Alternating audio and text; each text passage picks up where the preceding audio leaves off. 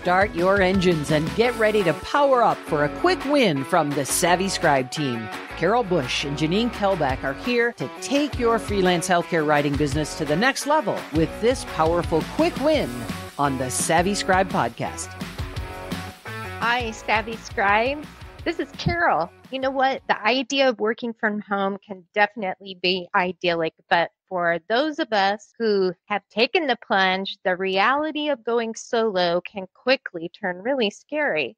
So whether you're a mom, a dad, or a crazy Meemaw like me, there are plenty of challenges we face as a home worker.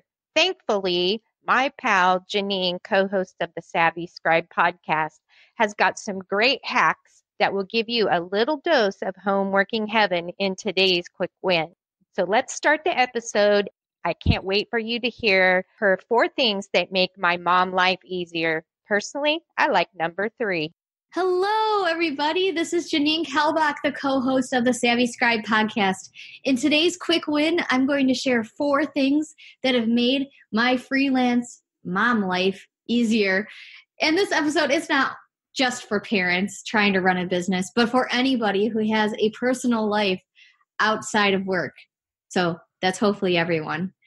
Let's jump into this episode and get started. So the first thing I have done is I have a planning app for my meals at home.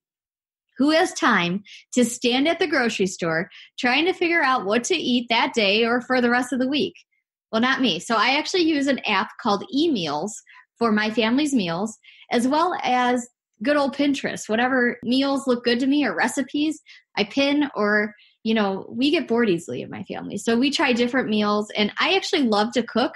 So I make this giant list of meals and recipes. I categorize them, and I pick 3 to 4 a week, every single week. So do you know how easy this makes for my grocery planning? And we save so much more money than just wandering around the grocery store. So the next thing that not only saves us money, but so much time is I get my groceries delivered. Those of you who know me know that I am far from a lazy person. I work out a lot. I complete races or fitness challenges every year. I promote fitness for my kids. And honestly, I cannot tolerate laziness. So that being said, there can't be much of a lazier thing than I do than ordering my groceries online. But let me tell you what a time saver it is. Last year, I started with using Walmart grocery pickup in the winter. I ordered groceries in the morning and while my kids were eating their breakfast, and then I would pick them up later on, either when I got home from school or if they were just home on break. We'd all hop in the car and we'd go get groceries. And let me tell you, my 14-year-old was so funny. He goes, "Mom, this is probably the laziest day we ever had. We went to McDonald's drive-thru, did a mobile order, picked it up, and then did our grocery pickup." And I'm like, oh my gosh, we got to go to the gym or something after this. So that's what I do. I've never had to step foot in the store. So now Aldi does grocery delivery by me. So for a whole $7, you better believe I jumped on board with that. It was the best decision ever, especially those with little ones that you have to pack into the cart, push the cart through the blustery parking lot. Like it's wintertime right now in Ohio. So we push the cart and it's in slush and it's just disgusting. The kids are crying. It's never fun. So it's not something I love. And now I don't have to do it. So success tip for you high-performing savvy scribes, I want you to think of things in your home that you absolutely hate doing. That would be for me, the cleaning and the grocery shopping. Start to outsource those things, and I promise you it will pay off. So let's jump back in. The third thing is something called the Sunday folder. Again, with the craziness of the mom life, freelance life, still being a nurse at the hospital setting, paying my bills, the extra mail, all that keeps piling up.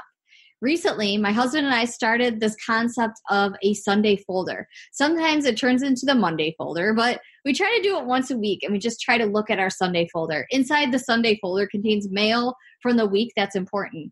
Usually if you're getting something via snail mail, it's never an urgent thing because it's in the mail. So since we've done this, the way it works, okay, we get the mail every day. I sort through it quickly, throw out all the junk, which is most of it, let's be honest. And the rest of it goes into the Sunday folder because it's, again, just not that urgent. So we haven't run into an overpaid bill or a late document since we started this over a year ago now. The final thing, the fourth thing, is an envelope system. So one of the best things we also do to manage our money is the envelope system. Dave Ramsey coined the term and we use it, but in a different way in our home. To give a little background, we have 3 different bank accounts. One is a savings account at my husband's work where he works. He works at a bank.